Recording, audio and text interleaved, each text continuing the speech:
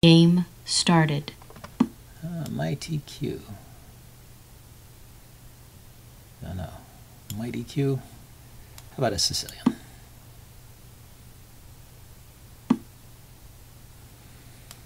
Okay, the old D6 line. The C3 Sicilian. But he's also played knight F3. There are various tricks here. For example, if you attack the pawn and he doesn't bother to defend it, he can't take it anyway because it's actually defended by the queen check. Well, he just plays the bishop check.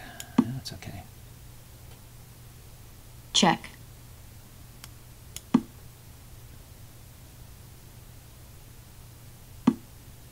It's better to take with the queen so the knight has this square instead of being on D7 where it's not as useful.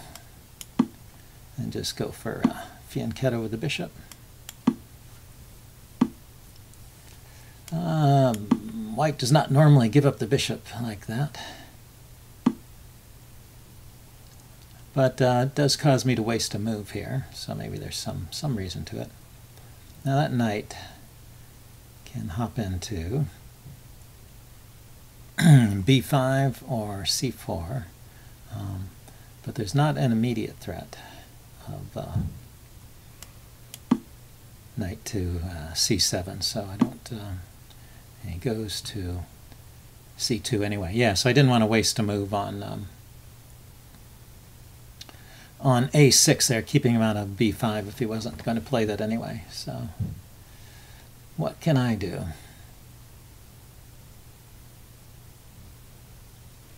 Well, the rook belongs on the C file. Maybe just push ahead with the C pawn.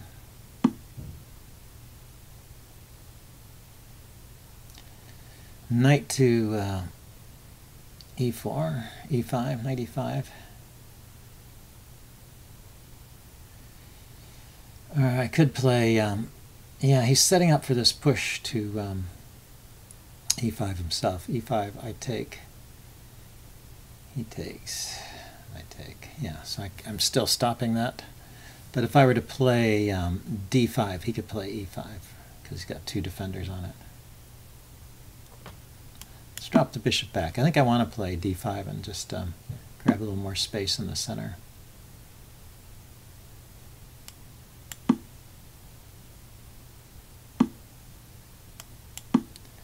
Which I can do now. And maybe put a rook on the E file there, pinning that knight. Threatening D4.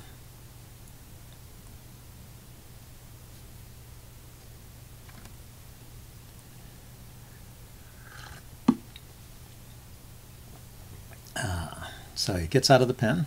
You saw that. That's a good. D4 might be a good move anyway, though. Grab some space. And where does the knight go to? And the knight could go to D5. And then from there it's hitting these dark squares.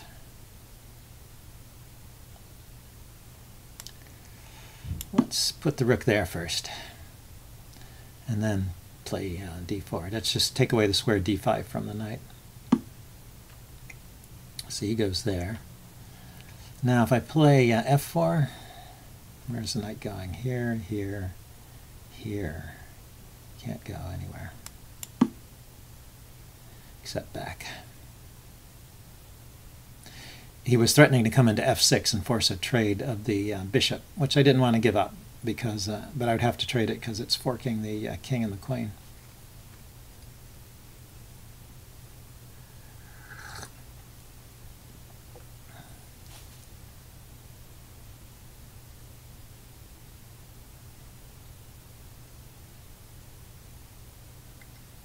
So I think there's no move but knight, knight back to E3.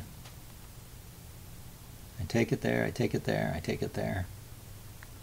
The other squares are blocked. Unless he has some tricky check or something. But this is pretty well guarded.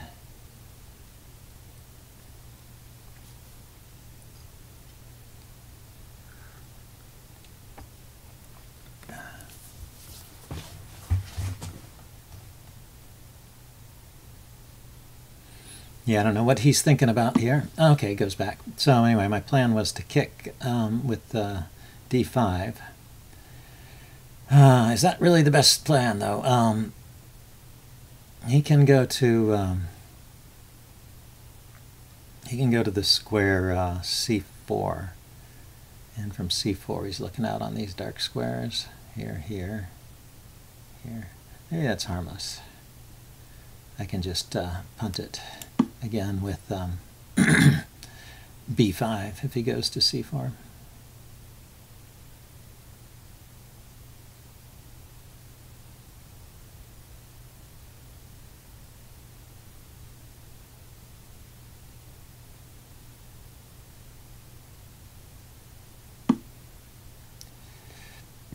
Let's see, I was planning to take back with the pawn, but I suppose I should think about taking with the bishop briefly. Yeah, the pawn gains another square and forces the knight to move again.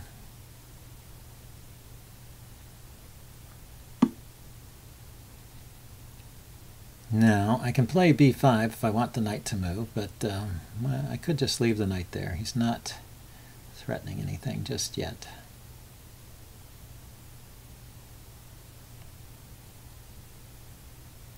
See, so I would like to go after this pawn on d3.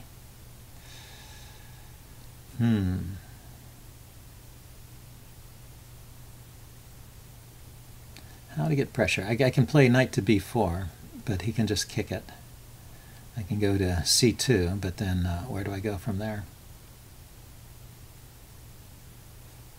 Okay, maybe I just double on the e-file.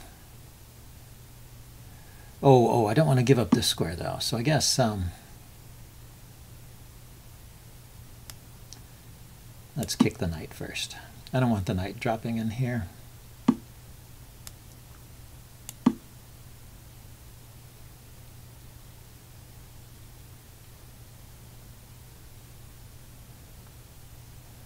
These squares are covered. He could go out to a5, or he could go to d2, a5, okay. So a5 looks out on these light squares, so he could come in here and harass the rook. Somewhat annoyingly.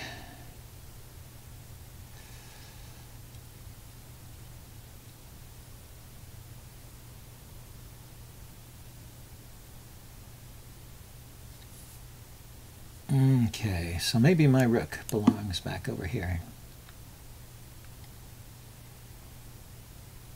Rook to c2 is an idea. Get some back rank stuff going.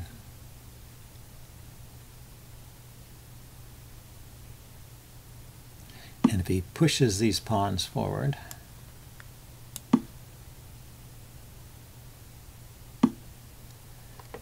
then I can go after the d pawn that I wanted to target earlier.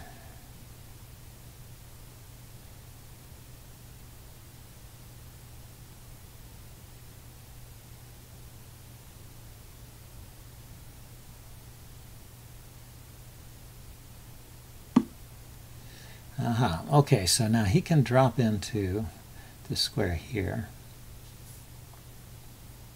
hitting my queen and threatening these light squares here, here. Okay, but I can grab a pawn. So that seems worthwhile. Now I have to move my queen.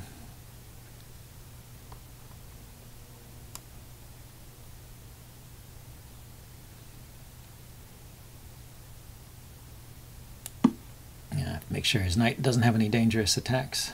If he trades queens, I don't mind being a pawn up, and my knight is attacking b4, and then I'll go after e3, so should be good.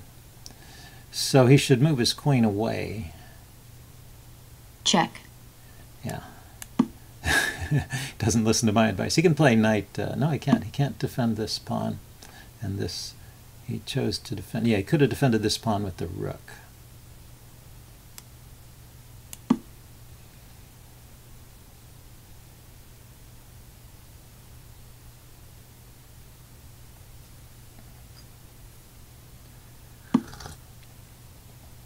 Okay, so now, what have I got? I should just start advancing these pawns, I guess.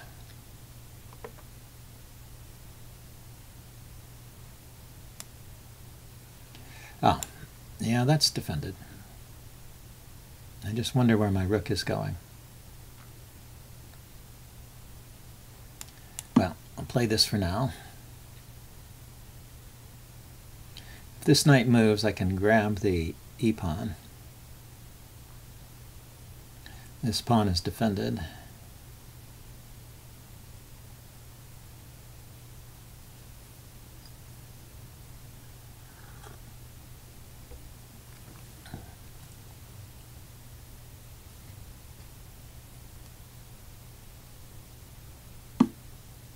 Okay, he's going to take the bishop if I let him, and I will let him at this point. The bishop is not so important. We just get a massive exchange, say knight, rook takes, knight takes. Or he could be intending to take this pawn.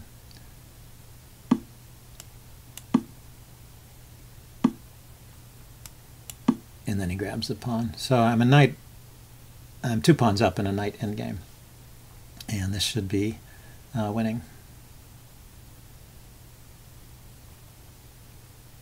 It's nice that they're connected past pawns. Plus the rook pawn is notoriously difficult for a knight to defend against.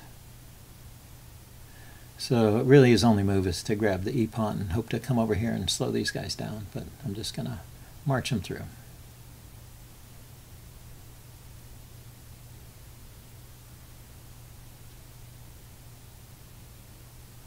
I might bring my king over too. The combination of the king and the knight can stop those pawns if they're not faster than the king. I guess that's what I should calculate. Knight takes, pawn here, knight here, pawn here. That pawn's there and there. Then he starts moving the king in, pawn here. And king is too far away. Yeah, so it looks like simply advancing should win. So here, 1, 2, 3. That's a little tricky. 4, 5, 6, 7, maybe 7 moves to march them all the way down. And he's going to play 1, 2, and then he's just going to sit there. 3, 4, 5, 6. The king could get in the neighborhood. White forfeits due to disconnection. Okay, well, that's one way to quit. But yeah, this is an easily winning position, so I'll check it out with the post-mortem and see you guys later. Bye.